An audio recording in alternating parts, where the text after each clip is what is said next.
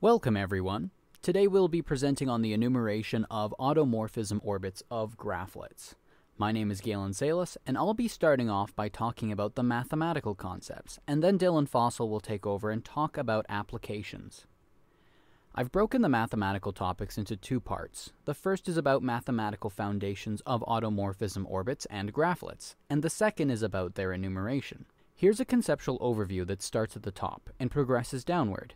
I'd like to start with explaining graphlets, so in order to do that, we'll need the concepts of subgraphs, induced subgraphs, and connected graphs, and graph isomorphism. From there, we'll go from the concept of graph isomorphism to graph automorphism, to automorphism orbits of graphs, and then tie it all together with automorphism orbits of graphlets. Graphs are made of a collection of vertices and a collection of edges. You can think of edges as pairs of vertices. The example on the left is a simple graph whose vertices are labeled, and on the right we have an adjacency matrix for that same graph. Each entry in the adjacency matrix indicates whether a pair of vertices are connected, and in simple graphs, nodes are never adjacent to themselves. Both of these representations tell us about the structure of a graph, which is sometimes called its topology or topological structure.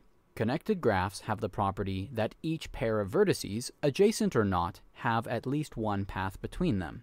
In the examples below, the left graph is connected, but the right graph is not connected. A subgraph is intuitively a piece of a graph. I like to think of it procedurally by selecting vertices and then taking some of the edges between them.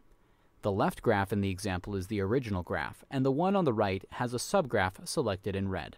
An induced subgraph is a subgraph where we have to select all the edges that connect the vertices that we selected. Graph isomorphism is an interesting and challenging concept.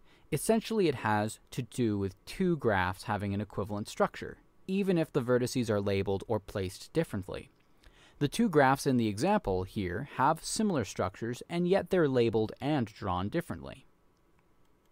To be a little more technical for the sake of clarity, an isomorphism is an invertible function that maps the vertices of one graph to another in such a way that if two vertices are adjacent in the domain of the function, then they'll also be adjacent in the image of the function. From the previous example, we can see that there are 6 different isomorphisms between the two graphs, and therefore isomorphisms are not necessarily unique. We are now ready to define the concept of a graphlet. A graphlet is a graph that is small, connected, as well as an induced subgraph, and they are considered distinct from each other when they are non-isomorphic.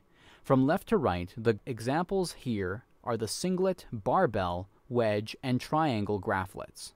We have now gone from the concept of graphs to graphlets, and here we turn back to graph automorphism in order to understand automorphism orbits of graphlets. A graph automorphism is an isomorphism between a graph and itself. In this example, we see that the automorphisms are not unique, and that the specific pairs of nodes can be swapped for others while preserving the structure. An automorphism orbit of a graph is a collection of vertices that have a structurally equivalent position in a graph. This example is a graph colored to illustrate the distinct orbits, and we can see that the vertices 3 and 5 in magenta are part of the same orbit while the other vertices are in their own orbits. Since graphlets themselves are graphs, we can have an automorphism orbit of graphlets just as we can have an automorphism orbit of graphs more generally. The examples are again the singlet, barbell, wedge, and triangle graphlets, but this time colored by their orbits. We have now completed all the concepts of part 1, and will now move on to part 2. In part 2, we will start with enumeration and something called GOM, and then conclude with extensions of simple graphlets. Enumeration in this context is simply counting how many times each node of our original graph participates in each automorphism orbit from each graphlet under consideration. This enumeration provides a quantitative description of the structure of a graph. The GOM, or graphlet orbit matrix, is essentially a table where the rows are the nodes, and the columns are the orbits from the graphlet automorphisms, and the entries are the corresponding counts. You can think of each row as a distribution of orbits for a node, and each column as a distribution of nodes for an orbit. This matrix is the starting point for many types of analysis. Everything that I've covered so far has been in terms of simple graphs. However, we can repeat the entire thought process with different types of graphs. This diagram shows us how different types of graphs result in different numbers of graphlets of a given size that provide different kinds of information about a graph. In the top left corner, we have the familiar undirected graphlets. In the top right, we have directed graphlets that distinguish asymmetric relations, and at the bottom we have signed graphlets that distinguish between relations that are in some sense positive or negative.